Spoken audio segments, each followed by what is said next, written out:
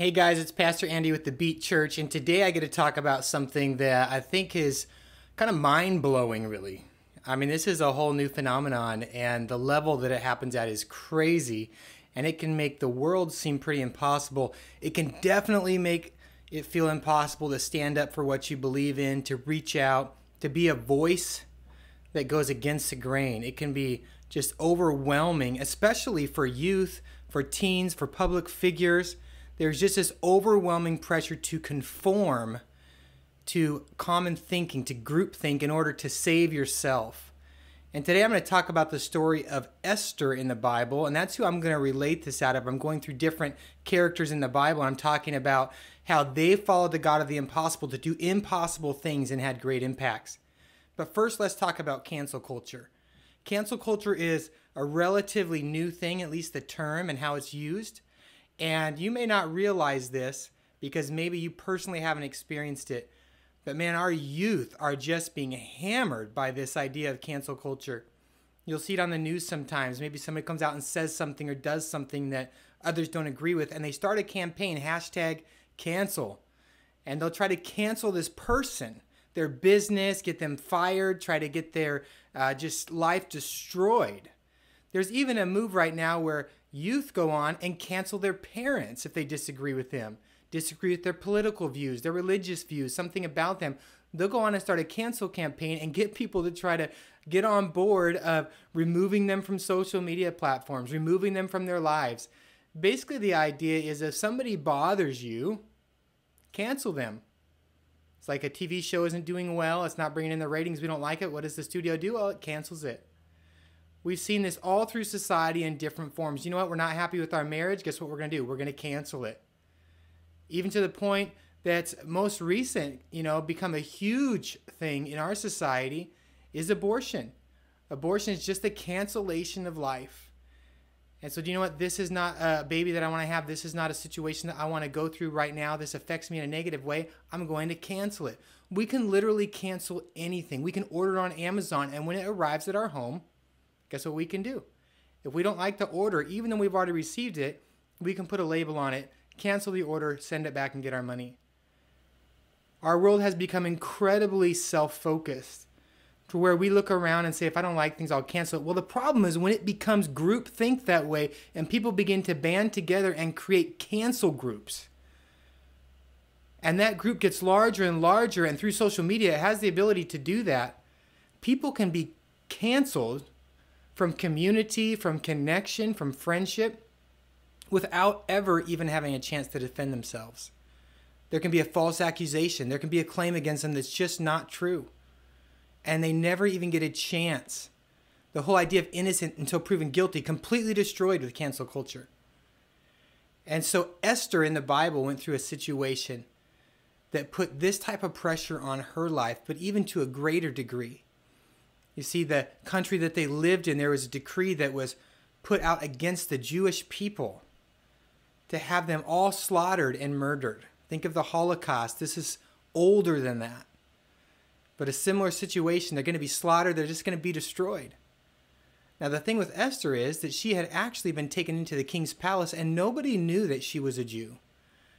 And so she was hidden away. She was a secret Jew. And she had actually become one of the king's wives, and she lived a pretty good life. Things were going well. She was safe. She was secure. She was comfortable. But when this decree came out to wipe out her people, she faced a situation where she had to decide, will I stand up for what's right? Will I stand up for my people? Will I stand up for the value of their lives, or will I let them be slaughtered? Now, this seemed like an impossible thing because even if she stood up for them, she would have to expose herself as a Jew, which really meant she would just stand up for them and be killed with them. She would be canceled. Her very life would be taken.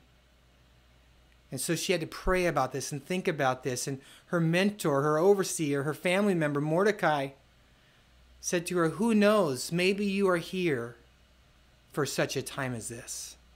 Maybe this is why you were born. Maybe you weren't born just for living in a palace. Maybe you weren't born to have some influence down the road when it's safe. Maybe you were born because this moment, right now, in the danger, in the chaos, with the risk of being canceled, is a time that God wants you to stand up and to rescue people. Well, we live in a culture right now where there's all kinds of craziness going on, and the temptation is to sit back and to wait. Wait for a safer time, wait for a better time, wait for an easier time to reach out, to love people, to care for people, to reach out and share Jesus with people, to reach out and share hope and faith with people, to reach out and even talk about what's right, and to take a stand. Well, Esther faced that situation. And she thought about this, she prayed about it, she went to God, and she told Mordecai, she said, I will do this thing. And if I perish, I perish. In other words, if they cancel me, that's okay.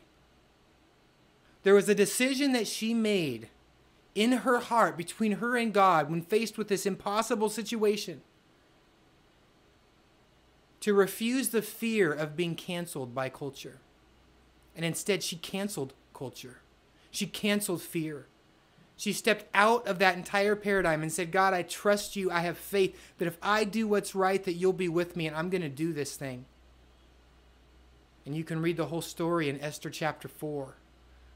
But she comes out, and God gives her wisdom and vision and the ideas and the strength and the boldness of how to speak.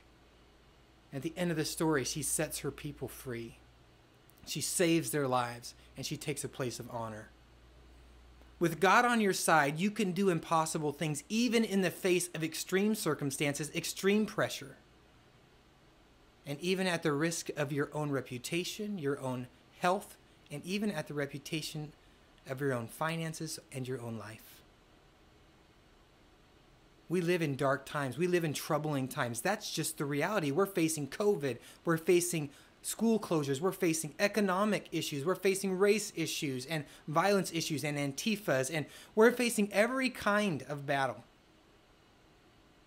That doesn't even count your personal battles. Those battles that go on in your own home between parents and kids and husbands and wives. And that doesn't even count the little micro battles that go on in your mind, the little teeny ones that go back and forth, back and forth, back and forth. But God is with you. God is the God of the impossible. And even though this situation and this time and this season might seem like the most difficult time ever, to have faith and to believe big and to step out and to serve and to love and to care for others, God is with us. God is with you. God is with me. God is for us. And not only do we need to encourage each other to that, but we need to show our kids that it's okay to stand up and to not fear being canceled.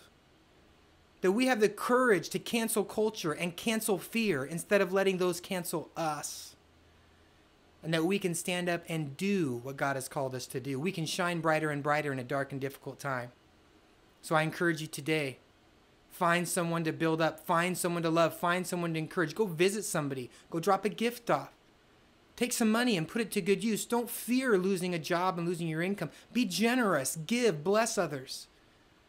If you're in a broken relationship, be the first to forgive. If there's someone that's going through a struggle, reach out and help them. It's not a time to play it safe. For we are here for such a time as this. Now is our time.